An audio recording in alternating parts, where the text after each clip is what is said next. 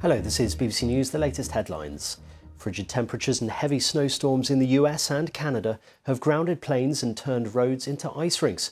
Hundreds of thousands of homes and businesses are without power, and meteorologists say temperatures could drop to -45 in some places. There's been violent clashes in Paris after 3 people were shot dead at a Kurdish community centre.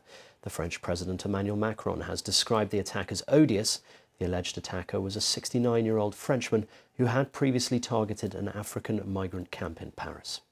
And the M23 rebel group in the east of the Democratic Republic of Congo has withdrawn from a strategic position near the city of Goma following peace talks. The gesture could mark a return to peace in the region after many years of non-stop conflict.